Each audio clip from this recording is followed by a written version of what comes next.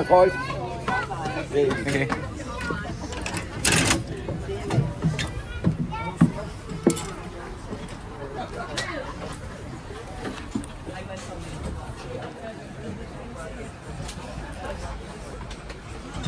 Yeah.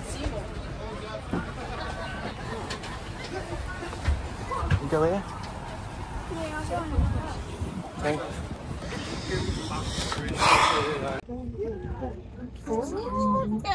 Turn it back now, guys. No,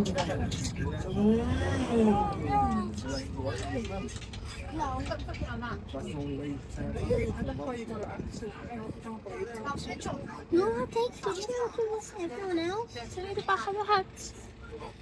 I don't think I'm going to like Bob? Hello, ladies and gentlemen, and welcome to Splash Tours Liverpool. That's terrible. We can do that again, guys. Welcome to Splash Tours Liverpool. There we go. So, normal safety stuff first. Please keep your all arms, heads, and legs inside the vehicle at all times, with an emphasis on small children, please. Now, we're going to do a loop of the city. It's going to be about half an hour. We'll then come back here. We'll drive down this slipway that's just coming up on your left-hand side and into the dock from there. So you'll get to see Liverpool by land and by water today, which is very nice. Now, a little bit of history first. Liverpool was established all the way back in 1207. There's only one King John in all of English history because he did such a bad job of being king, nobody else wanted to be called John afterwards. So, instead of calling him John the First, we simply call him what he was, which is John the Worst. Now, we're about to turn onto James Street. Can we now see this big red building that's on the corner of James Street? It's like orange and white and all these different colours. It's a fantastic building. It's originally called Albion House. Now, Albion House was the headquarters of the White Star Shipping Line. The White Star Shipping Line, they were based here in Liverpool, and they paid and registered for the most famous ship in all of history. Does anyone have a guess what it was called? Titanic. There we go, I heard some clever clogs on board. We have the Titanic. Titanic was built over in the north of Ireland, in Belfast. It was then shipped over here to Liverpool. Oh, sorry, it never came to Liverpool. It was registered here in Liverpool. It's down south to Southampton, and that's where all the guests got on board. But because it was registered here in Liverpool, if you go back and watch the James Cameron film, whenever you see the word Titanic on the ship, underneath it, smaller letters will be Liverpool. Now, to this day, you can still buy a t-shirt in Belfast that says Titanic, built by the Irish, sank by the English.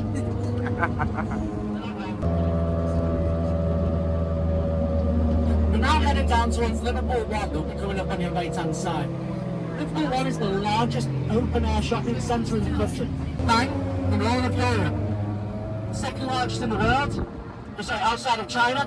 The only thing we really care about is 5 feet bigger than the one in Manchester. Comics, centre stuff, you'll probably go water. It's not here to worry anybody, it's just an MCU retired that makes it really trouble. So, we come to 31 life rafts above there. So these big white things that are hanging off the back, they're life rafts.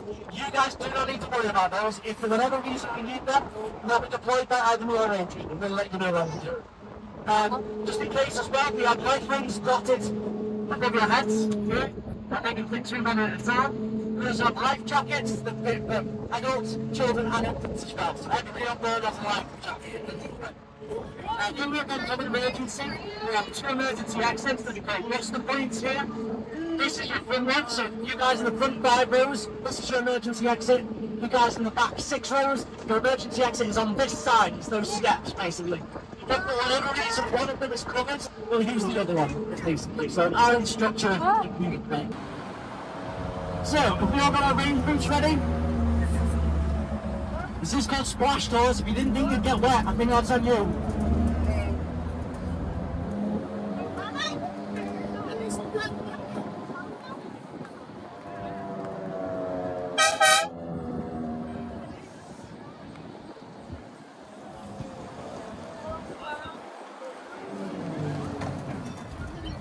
And away we go.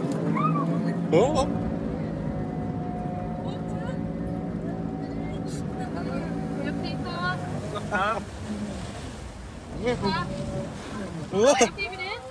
Congratulations, ladies and gentlemen, you are now on a boat.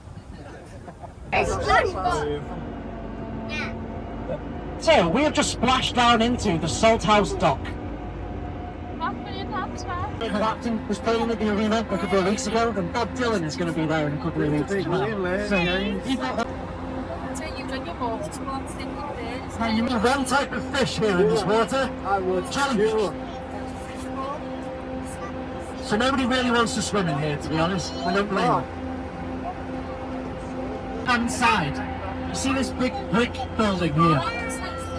This was actually one of the world's first fireproof warehouses. So before this building was built, those warehouses that were made out of wood, like a barn. The problem with these was you couldn't store anything hot inside. You couldn't. Sorry, but I'm kicking you there. You couldn't have a kiln inside. There was a lot of things you couldn't really do in a wood factory. So a man named Jesse Hartley, he designed this building. It's built entirely out of cast iron and brick. The pillars, structurally, they're still sound. So we've left them there as a symbol of wartime resilience. Same reason as the bombed out church. They stayed standing the same way that Liverpool stayed standing.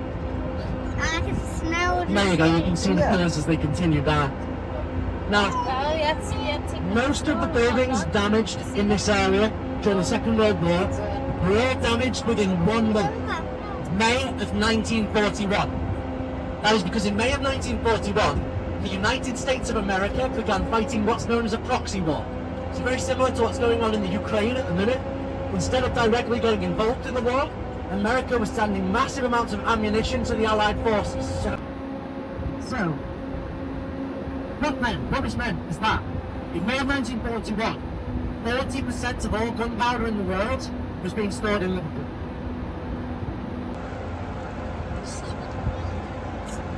Now, a little bit of history here. Does anybody know what press gangs were?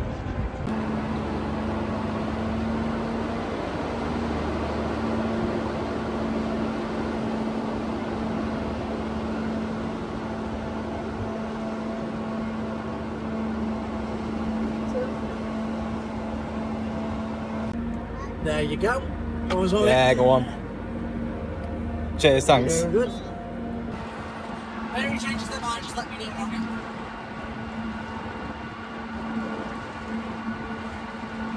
So, Oh, lovely. Albert Pop. Now, when I was a kid, it was not called the Royal Albert Pop, it was simply called the Albert.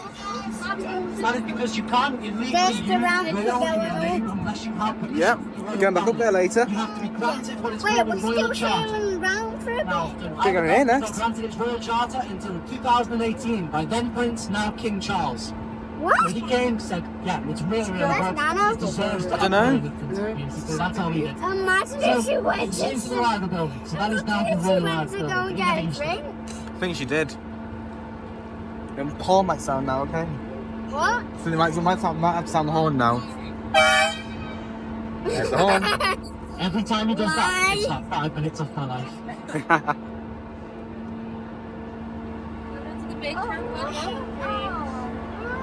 It's doing it. Close, man.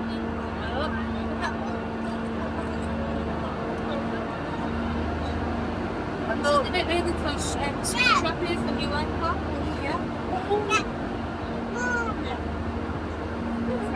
Hello, ladies and gentlemen, we are now entering into the Royal Albert Dock. Now, believe it or not, in the 1980s, there was actually no water in here.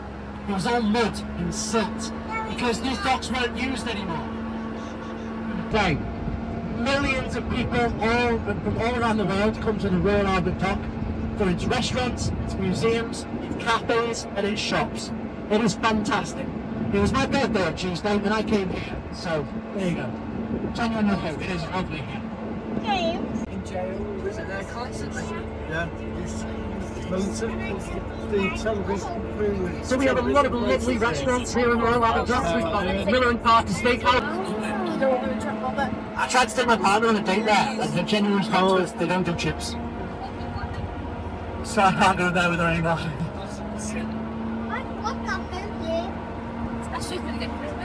Why is it called a seahorse? Well, I'm not. Now, those of you on this hand side of the vessel, you'll see behind me now the 3 graces starting to peek out. Now, you guys on this side, don't worry, we're going to turn around, you'll see it on that side as well. Now, the 3 graces, probably the most iconic 3 buildings in all of Liverpool, because it's said that they're welcoming you into the city as you enter and they're waving goodbye as you leave. So, closest to us to Burns Way, we have the Port of Liverpool building, that's the one with the big dome on top. Then we have the Cunard building, that's the one in the middle. And finally the Liver building at the far end. Now the Liver building, believe it or not, actually used to be the tallest building in Britain. It was the tallest building when it was built in 1911 and 1962. And Shell, they built their headquarters in London, that took over as the tallest building. Now, it was only technically the tallest building because of the Liver birds on top. 18 feet tall, and they pushed it slightly over the barrier to be the tallest building. The banner is welcoming him into the city with open wings, and Bertie is wrapping his wings around the city to keep them safe. Now, you may notice they are chained down up there. That is because there is a myth that if the Liver birds were to ever turn and face one another, they would fall in love and fly away into the sunset, and Liverpool would cease to exist. So callous kids that we are, we chain them down facing opposite direction. Once said, history, it doesn't repeat, but it tends to rhyme. So we're making sure we remember our history.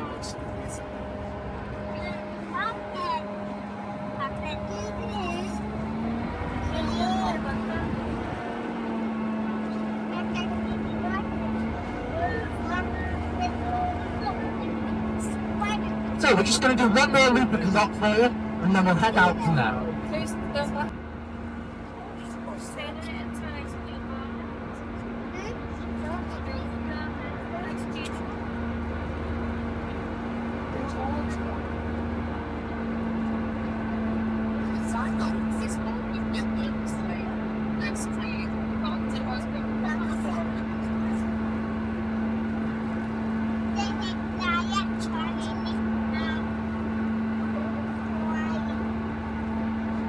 There are some very fancy boats in the Harbour Dock, especially at peak season.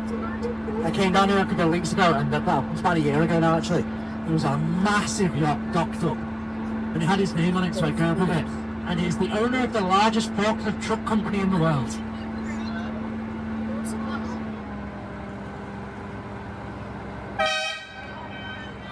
There it goes. That kind of scared me. You gonna wait for people? I didn't know it didn't scare me. Kind of. We're very nice here in Liverpool. If you wave, 9 times out of 10 we'll wave back. Don't wave at the teenagers now. We give them the middle finger. Put there. It's your ride. He said don't wave to the teenagers. Apparently there's a lot of jellyfish around this area.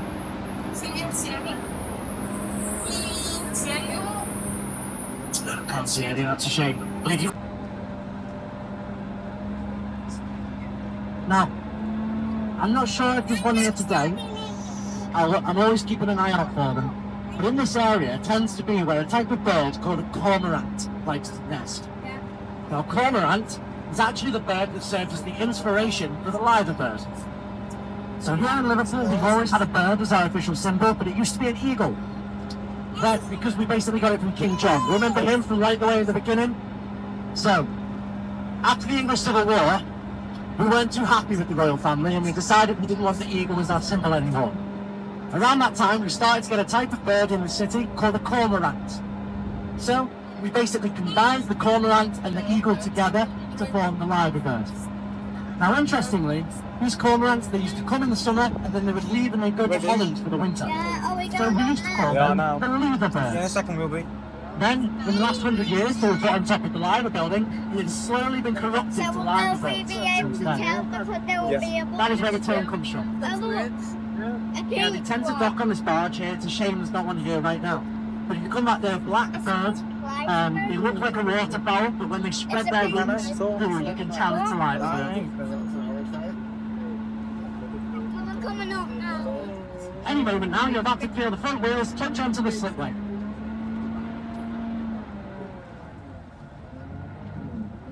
There we go.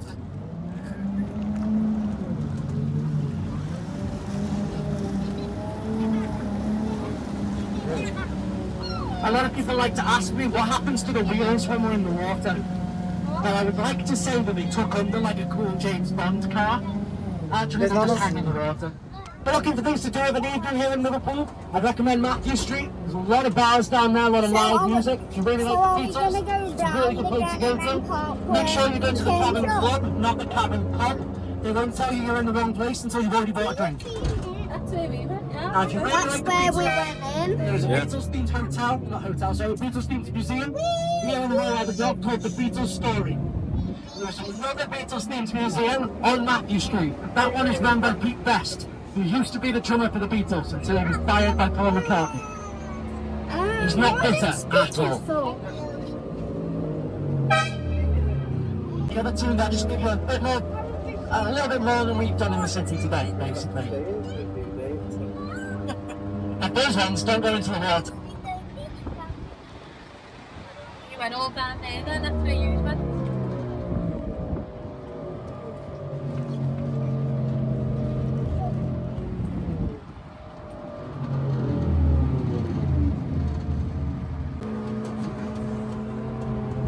We do get more rage here in Liverpool, it must be said. And based on the smell of that van, you should never have been driving.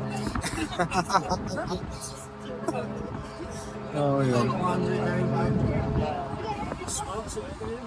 Now then, ladies and gentlemen, we're about to drop you back off at the bus stop. If you could just remain seated while we get the doors sorted, I'll let you know when it's safe for you to get off. There will be a tip bucket at the bottom of the stairs. If you've not got no change or anything like that, that's fine. We'll just write a TripAdvisor review or something like that. Just let us know how we're doing, basically. Excellent. So, we'll drop off this bus stop now. So thank you very much, everybody, and thank you for joining us with Splash Tales in Liverpool.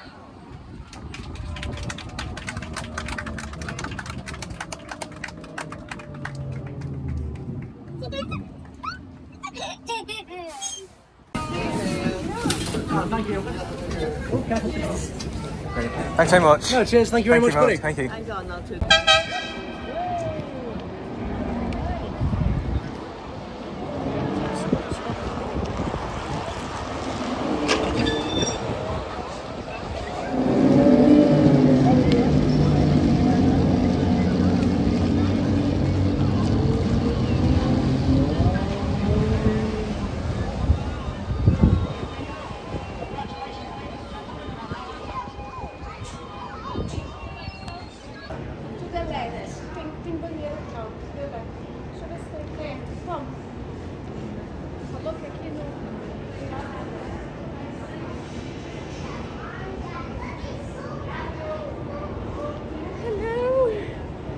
Hey, Harry.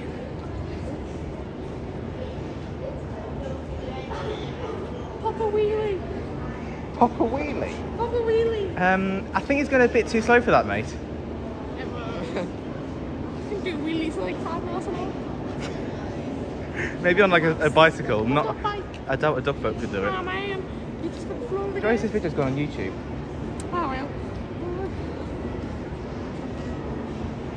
Look at them, they're on.